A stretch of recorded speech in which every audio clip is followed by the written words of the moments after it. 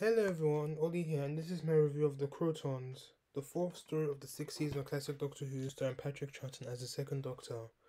The Krotons is the 47th story overall, it's 4 episodes long, and is written by Robert Holmes. Unfortunately, all 4 episodes exist in the BBC archive, yes! And as I mentioned before, this is the first story to be written by Robert Holmes, who would actually contribute to the Doctor Who mythology in many years to come. So this story is as follows. When the TARDIS arrives on the planet of the Gons, the Doctor, Jimmy, and Zoe discover a world ruled and enslaved by the Krotons. The brightest Gons are always chosen to serve as companions of the Krotons and are never seen again. The Doctor and his friends decide to put a stop to their rule, but in doing so, and evidently unleash the true power and terror of the Krotons instead. So that is the plot of the Krotons, and in my opinion, the Krotons is a story that's disliked by many Whovians, but I really enjoyed the Krotons. I do think it's a fun watch and has the basic understandable science elements, even though I'm not really that much of a scientist myself. But I still understood it. That the Crotons is a nice breeze through, even though I did lose track sometimes, but I always managed to catch up. And I must say, the Crotons is an underrated story. So the production of the Crotons was decent.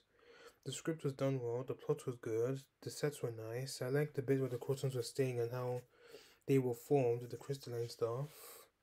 And of course, I like the Gun City as well. It definitely had give me underground vibes. And the story was filmed in, well, the Wasteland was filmed in a quarry, and it gives off that alien planet feel. And I like it when Doctor Who actually films in all these quarries because it shows how alien it looks. And I like David Maloney's direction in the story. It was quite good, even though he said himself it was a bit of a disaster, but each to their own, I guess.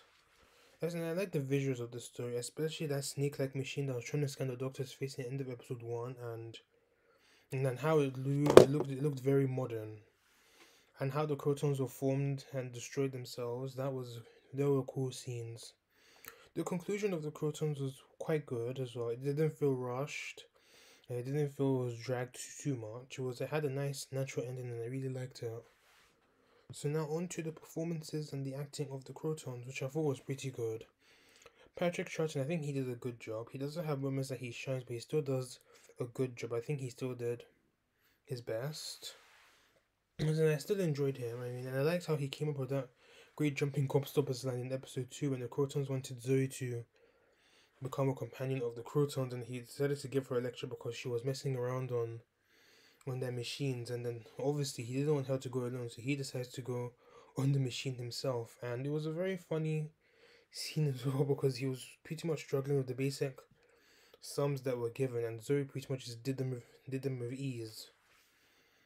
which led to Zoe to say the Doctor is almost as clever as I am, which it is quite cocky to say the least, but she the fucking deserves it. And we have obviously the Doctor said before that he was describing Zoe as something of a genius, which actually irritates me.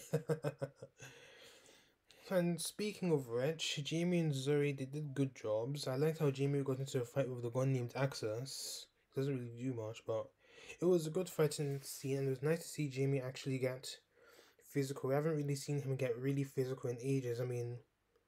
I think he pushed Packer in the last story, and I think the closest thing to a fight was with one of the technicians in Fury from the Deep. But I think this is the first time in a very long time we actually see Jamie get proper physical.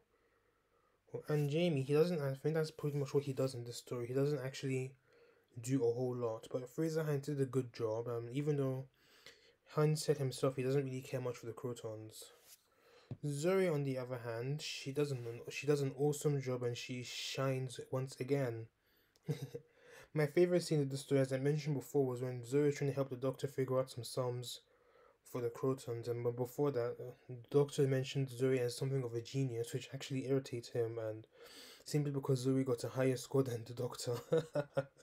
It was a nice, funny scene. I do think that the Doctor and Patrick Troughton and Wendy Padbury have good chemistry, to say the least.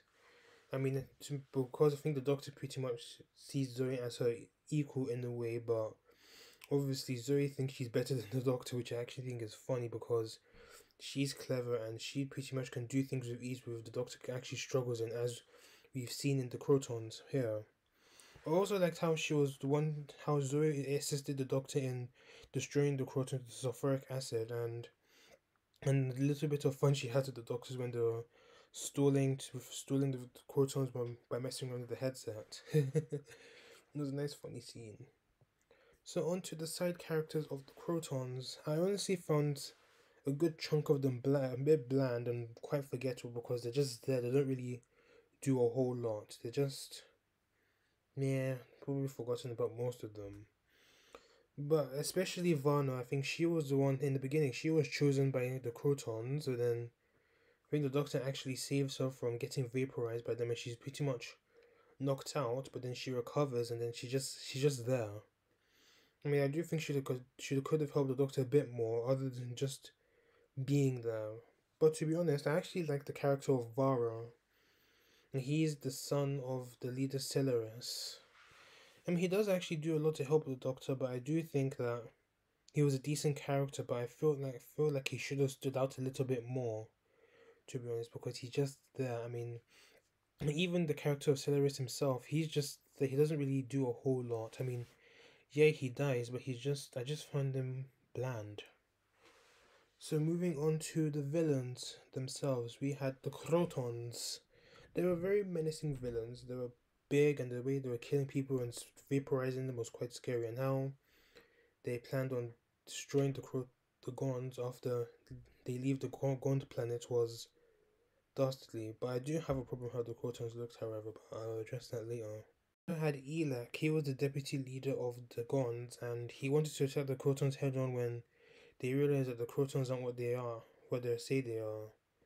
And then he obviously wanted to attack the Krotons head on, which would have led to more Gonds dying.